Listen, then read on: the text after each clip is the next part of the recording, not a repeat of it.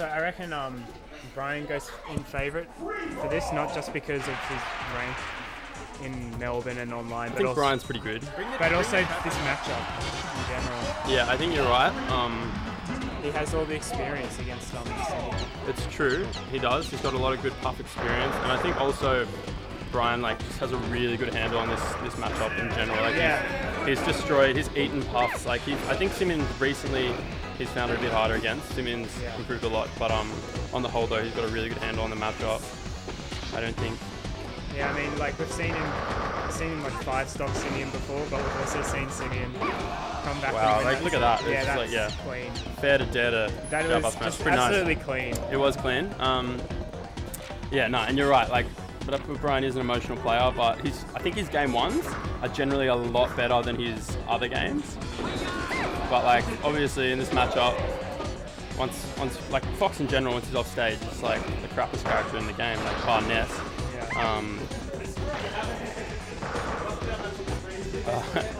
Blacktain trying his patented off-stage rest combo, but unfortunately, and he nearly clips. Jonga playing very risky for a best of one.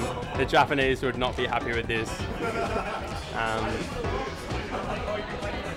Oh man, these B of ones are terrifying.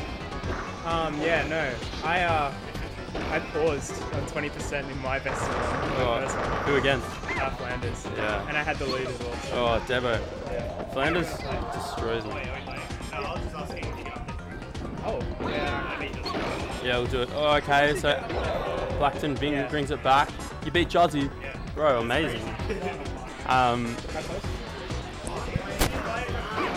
my phone? Yep.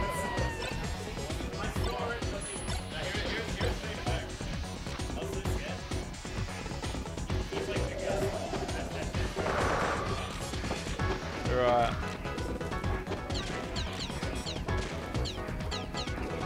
I don't know why it doesn't show up. Let's go. So Alex tries a bad res. The Grimes. Man, that's the worst part. Brian's Fox actually made me. I used to be a Puff main, and Brian's Fox made me drop Puff. I thought I made you drop Puff. No, I still played because I could still kick your ass most of the time. It was just that I lost that one time. Yeah, Brian just destroying